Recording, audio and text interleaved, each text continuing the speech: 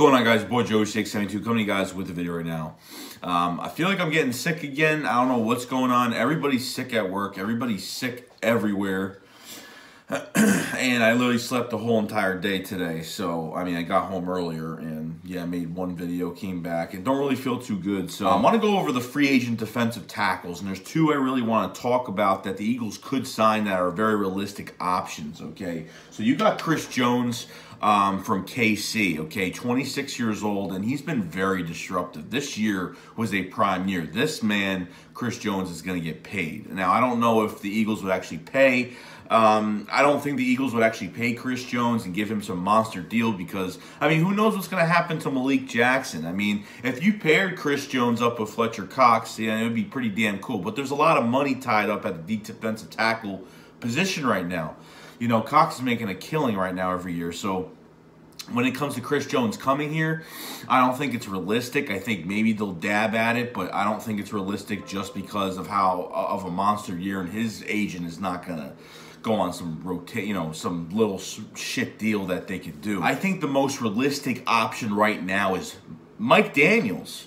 Now, Mike Daniels, we actually tried signing this past year, okay, in the offseason, well, last year before the season started. We passed up on Mike Daniels. Mike Daniels ended up signing with Detroit Lions. Now, it's been 2 years since he really had a good year. I mean, he was probably one of the top defensive tackles in football, okay? And he's had two pretty bad years. I think the Eagles should give him a chance, give him a one-year prove-it deal, bring Mike Daniels in as a rotational guy, because the thing is, when you look at a guy like Chris Jones that's doing so well in Kansas City right now, or the top defensive tackle free agents like that, they're not going to want to be in a rotational role. They're going to want to play the whole entire game. So if Mike Daniels is willing to come in and kind of be that rotational guy, and I know that he likes Fletcher Cox. I know that he likes some of these guys. I mean, who really knows at this point? Malik Jackson, we really didn't get a chance to see what Malik Jackson can do. Unfortunately, that injury in that first game against the Redskins kind of screwed us over at that position. I mean, thank God that Timmy Jernigan was signed for like a year deal with $1.5 million salary that he ended up getting, which was a steal. And it seems like Tim Jernigan has kind of went down the totem pole a little bit, just on what he's doing on the field. I mean, compared to the first year when he was here in 2017, my God, he was one of the best top run-stopping defensive tackles in the league coming to the Eagles. The Baltimore Ravens develop, defensive tackles very nicely over there. It's just what they do. But coming to these free agents, if it's my pick, I'd probably bring in Mike Daniels, okay? And I'd honestly go draft somebody, to be honest with you. I mean, we'll see what happens in the meantime. But as of right now, I don't see the Eagles paying big money. I mean, the trenches is where it's important. So, I mean, I know there's a lot of rumors out there about Vic Beasley, and, you never know what the Eagles could really be. Jannard Avery could be a big focal piece with another year left on his contract. The trade we made at the trade deadline with the Browns' 4th-round pick for Jannard Avery. A very good talent, could play outside linebacker, could play defensive end, could cover. I mean, could pretty much do everything. But bringing Chris Jones is more unrealistic than bringing Mike Daniels. Mike Daniels is like he's a vet. You know what I mean? I understand we're not trying to do that. But when it comes to, I mean, to be honest with you, the defensive line, the defensive tackle-wise, Fletcher Cox is going to turn 30.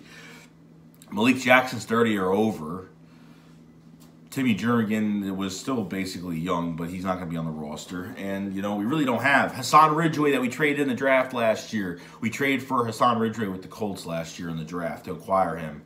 And he did okay, but it's just not enough. Anthony Rush was a practice squad guy that came up. Bruce Hector was traded, then he came back, then he left, then he came. I mean, it's just absolutely crazy. So Mike Daniels is probably my best bet for a rotational guy going into the year. Okay, so put that name down. I think that's going to be really important. His contract's up with Detroit. Give him a prove-it deal. Bring him in. You always want I at least want one guy behind. Then we hopefully whoever can line up next to Mike Daniels. Then we'll be pretty good at defensive tackle. Of course, we want young talent, but to bring a guy in like this just on a one-year prove-it deal, while I bring in some young guys, probably would work out a lot better. Other than that, guys, that's pretty much it. So let me know what you guys think about the defensive tackle free agents. There's only a few of them out there, but some that, you know, the Eagles are not going to go pay one like crazy like Chris Jones, but you're looking at Mike Daniels, and that kind of interests me a little bit more because he's going to be more affordable, and he's had 2 really bad years, okay? And he could be one of the best defensive lines in the NFL. Okay, it's not one of the best defensive fronts right now because we haven't really done much and it's the offseason, but hey, it is what it is. All right, I will see you guys later. Shea split up, fly, fly.